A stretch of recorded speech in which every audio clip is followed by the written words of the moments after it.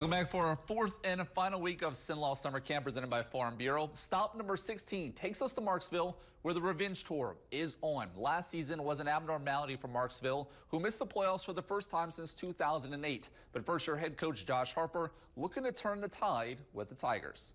You know, I think, coming in, I think the foundation's here. I think the work ethic's here.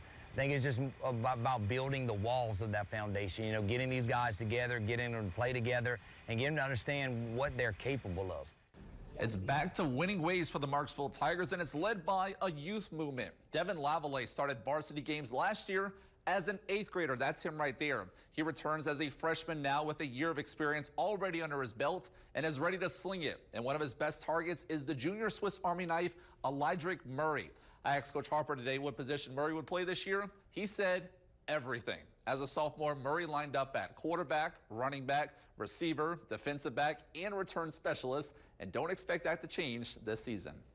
I know the team depend on me, and anywhere coach need me to play, I'm going to go out there and play, go 100%, And every time I come to the field, I work on everything, receiver, offense, quarterback, everything. He's kind of our go-to guy.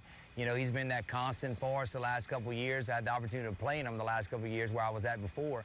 So I got to watch him on film for 2 years. I'm just excited for his junior year because that growth from sophomore to junior year is usually a big jump. The Tigers looking to turn the page from a 1-9 record a year ago. Marksville will open up the season at home against rival Avoyelles, while much more coverage of the Tigers coming up tonight at 10.